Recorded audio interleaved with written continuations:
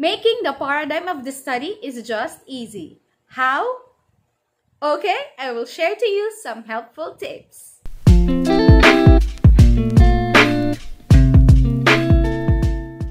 Hey there, loves! Welcome back to my channel. If you've just hopped onto this video, welcome.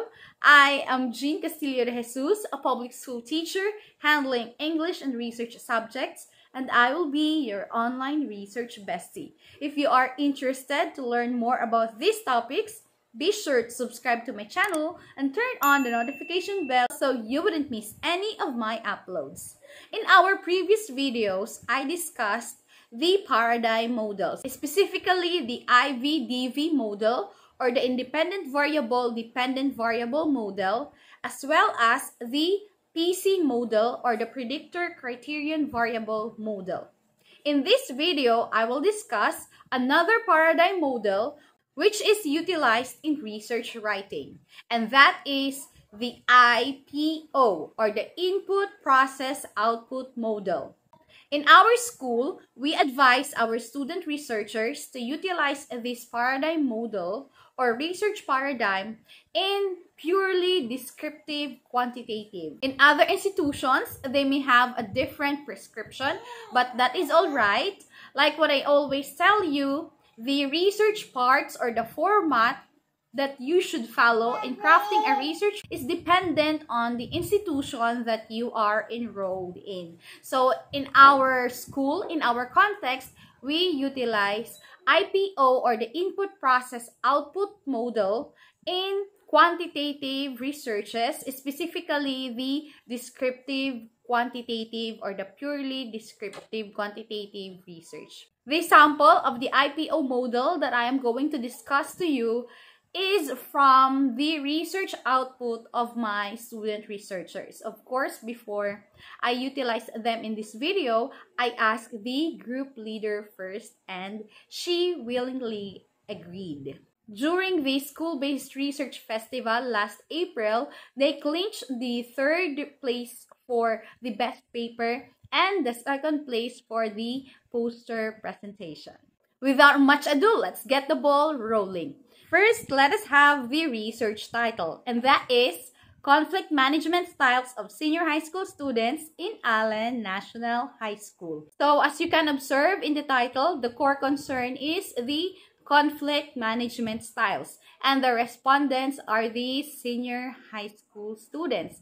Of course, the setting of the study or the locale or the research site is in Allen National High School. This is an example of a descriptive research. So the research questions are as follows.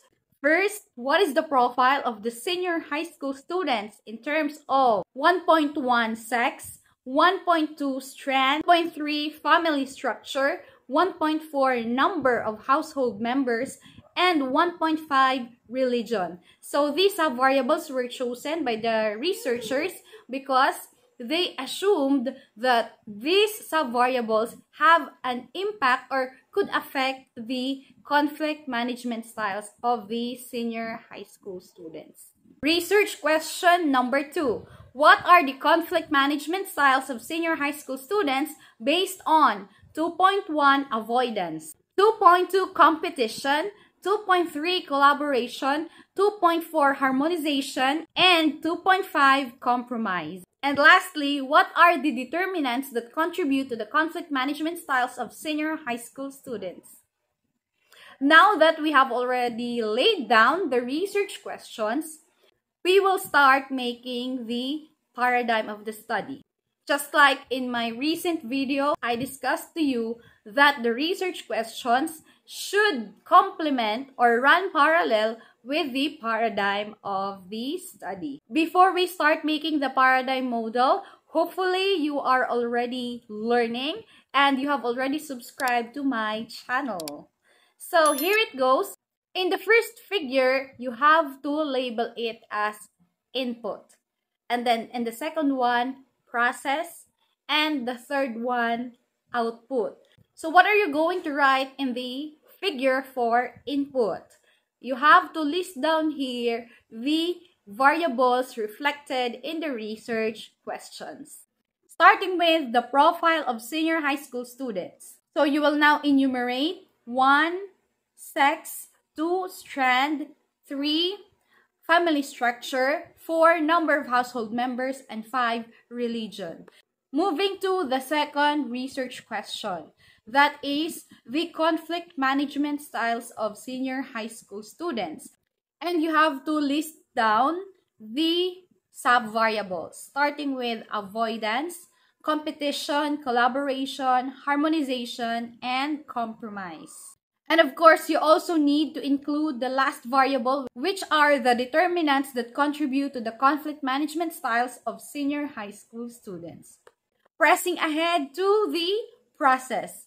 All you need to type in the figure is analysis of data through survey questionnaire and statistical treatment. And finally, for the output, you will write profile, conflict management styles, and determinants that contribute to the conflict management styles of senior high school students are determined. And do not forget to include the arrows from input to process and from process to output. Okay, we are already done with your IPO paradigm model. That's it. Easy peasy, right? That ends today's lesson. If I was able to help you make your paradigm of the study, specifically the IPO model, please give this video a thumbs up, subscribe to my channel, and turn on the notification bell to keep you posted of my uploads. Thank you so much for watching. Till next time, and please do love research. Bye!